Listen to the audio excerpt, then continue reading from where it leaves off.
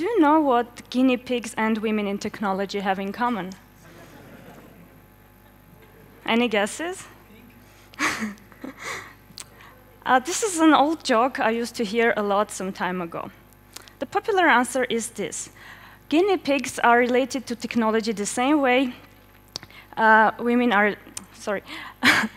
guinea pigs are related to Guinea the same way women are related to technology. I'm here to tell you that this is complete and utter nonsense. And let me start with a story. So it's about a little girl who was born in a very typical Armenian family. And normally, her destiny would be pictured like this. She'll go to school, enter university, find a husband, have some kids, become an exemplary housewife, work as a teacher maybe, and learn to cook an excellent dolma. Well, in this particular family I'm going to tell you about, things went a little different. Something somewhere went wrong, and the first signs of troubles have started to emerge as the family bought their first computer back in 1996. Their teenage daughter started to show signs of computer addiction, becoming a computer rat in their words. Her initial plans to become a journalist quickly vanished, and she started to dream to become a hacker. Since the age of 13, she became the computer expert for her whole extended family. She was getting emergency calls whenever someone couldn't find a certain key on their keyboard or just couldn't change the font properties in the word processor. Since then, let me Google it for you, has been a phrase she used a lot, and well, the RTFM. One of the happiest moments of her life was buying a laptop. She needed this portable computer she could use even in bed and go to cafes and stuff. And when she had it, it was still not very common to walk on the streets with these big laptop bags yet, and she occasionally felt herself like the little Tiffany from the Men in Black.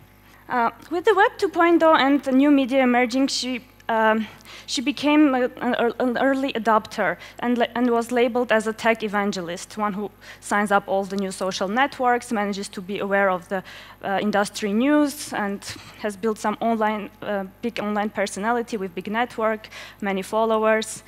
And she was labeled as a geek. And she started to explore what's in that word. So who are geek girls? These are the most common perceptions I've brought together. They're not feminine, and they mostly hang out with other geeks like them. Well, other perceptions include that they use a lot of techno slang, they must work in tech industry, and they must know good programming. In reality, some of these are truly just myths, and in reality, geek girls are, first of all, very independent, or better to say, they are very self-dependent people. They can solve most of their own problems.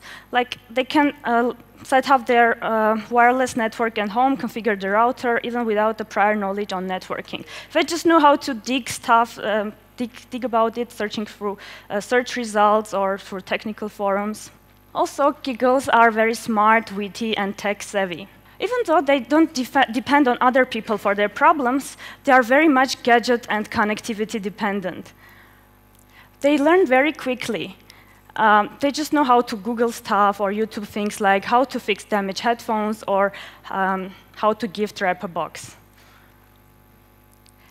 And geek girls, they're info junkies, and they just love sharing. That's why they are very active in social networks. Also, they can be really cute, just like socialites, you know. Well, for the socialites, what are the most common stereotypes we know? They are shopaholics. With a particular, they worship shoes, and also they admire Lady Gaga for some reason, and Sex and the City is one of their favorite shows of all time. Well, I know a geek girl who's a shopaholic with a particular passion for shoes. She recently told us that she has counted about 27 pairs in her 2011 spring-summer collection. I know a geek girl who loves Sex and the City, and yeah, she reads Cosmo, and these are not quite like the perceptions, right? Now let's go back to the girl I was telling you about in the beginning. The netbook that's the default accessory in her purse is actually pink. It has Google, Android, Firefox, and Hello Kitty stickers next to each other. She meets her friends not by calling and asking where they are or where she is. They have Foursquare and other geolocation services like that. You can meet a geek girl in some party, all dressed up, on towering heels, talking on their cell phone, explaining someone how to fix the damn server, you know. You can meet a geek girl who's restarting that damn router in a cafe when they badly need a Wi-Fi. Do you see this girl? This is Annie. She has written an alarm clock application for her friend's phone because it didn't have one. And these girls, Nelly and Gane, they have built a website dedicated to indie music all by themselves, coding, promotion, and stuff. Also, geek girls were very active at Yerevan Barcamp's organization, and, well, I was one of them. Guess what I was telling about? Some of you know. I was telling about how to date a geek girl. Well, somehow this presentation became very popular. It became a viral hit on the web and was declared top presentation of the day, then presentation of the week, then most tweeted, and it ended up getting 20,000 views in just 2 weeks, and got a special mention in a Taiwanese website, was showing my pictures. I couldn't translate it, somehow Google helped me. It was on Taiwanese, and they were particularly mentioning the netbook, which was apparently Taiwanese pride. I want to highlight some of the points from the presentation which might interest you. It's about dating, and when a geek girl is dating a geek guy, you know, it's kind of very predictable. They communicate via messengers, even though they are in the same room, and they schedule their meetings via Google Calendar invitations. Their computers are sweetly connected to each other with a shared folder in Dropbox, and then, if a geek girl is somehow dating a non-geek guy, it can happen that a guy gets paranoid, thinking that the girl can hack everything of theirs, starting from text messages on the phone, ending with social media accounts, and it ends up not very good.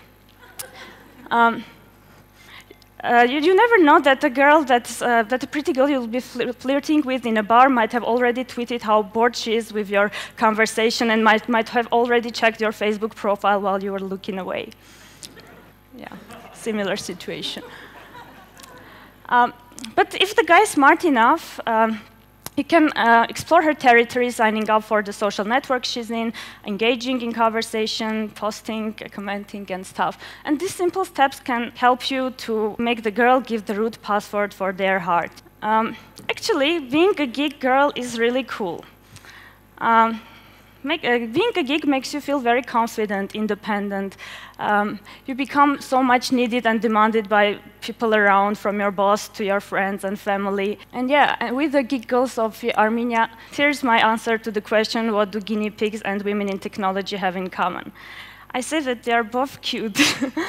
And with the geek girls of Armenia, I have decided to establish a community of our own, so I invite the girls to join us. And at last, I want to say that a geek's image for a girl comes with some kind of a dumbness filter. You scare all the wrong guys and you attract all the right guys. So girls, enjoy being geeks.